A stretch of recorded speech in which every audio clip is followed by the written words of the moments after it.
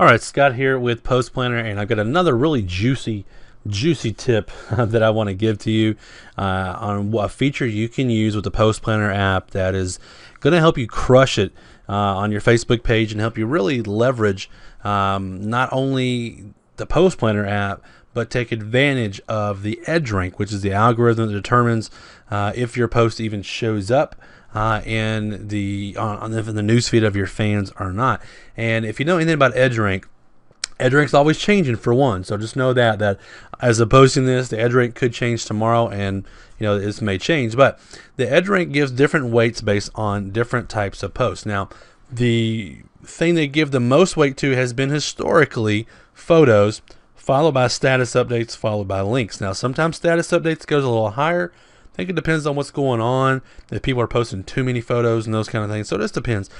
But photos are going to have more weight on the edge rank than a link post, where if you go into a typical, like, let me go over here and I'll show you what a link post, what I mean by a link post. I'm sure as soon as I hit refresh here on my Facebook timeline, I can show you one.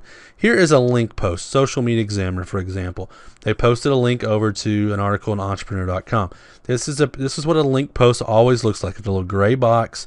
It's got a small thumbnail. It usually gets kind of chopped off, and then has a link right here, and then has all this is a link. If I click on any of this, it takes me over to the article. Now, they look fine if you got a good thumbnail and all that kind of stuff, but Facebook has said that you don't get as much weight with those things. And so what I want to do is I want to post it as a photo. Now, there's a really cool trick here inside the Post Planner app I want you to take notice of. So I'm going to go over to our blog. I'm going to pull up an article that was just posted by myself. And then I'm going to go over here and choose the Post Planner. Make sure you choose the page or profile you're going to post to, or a group, whatever it is, before you start going out and plan all this, or it'll mess up. So make sure you choose that. Then I want to post it as a link. So post a link, and then I put in the link URL, and paste it there, and click attach. And I'll wait a second. It all depends on your speed of your computer and all that stuff. So here's what it would normally look like. A little box there would show us a little update, the name of it, the description, which I can change. And then that's what it has. So let's just say I want to make this a photo. So I got 3 photos it says to choose from that I can pull off there. So I'm gonna pull this one because I think this one shows the full image, where this one's kind of just right there in your face. So I want the full image. And then right here, see this sneaky little thing here?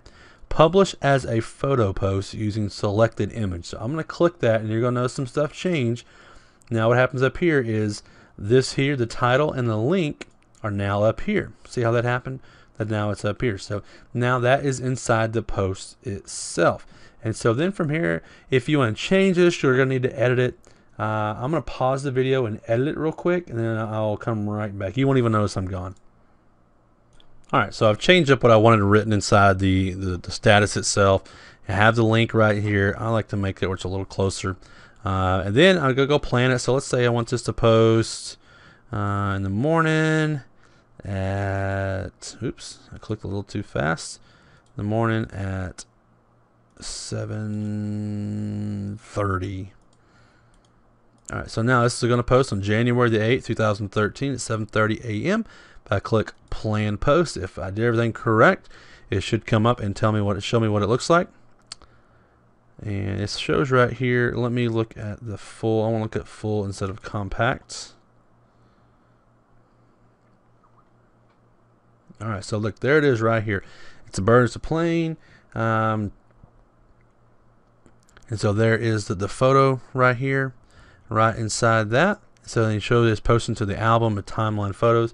I'll show you another way where you can go in and do that and show it a little bit different. But what it'll look like when you get done, instead of it looking like this, it's going to look like this, where the photo is real big, and then you have the post right inside of or up in here. So you get a little bit more bang for your buck when you post photos, because photos do show up better on the news feed. They look better on the mobile device, all that sort of stuff. So just kind of keep that in mind when you're using this. Now, granted, like I said earlier, Facebook at any time can change out the algorithm and make things where they don't post as well as using photos. But as of right now, that's kind of where we're at when it comes to the edge rank. So use this tool and post a link as a photo to get a little bit more edge rank and bang for your buck out of your posts. Until next time, see ya.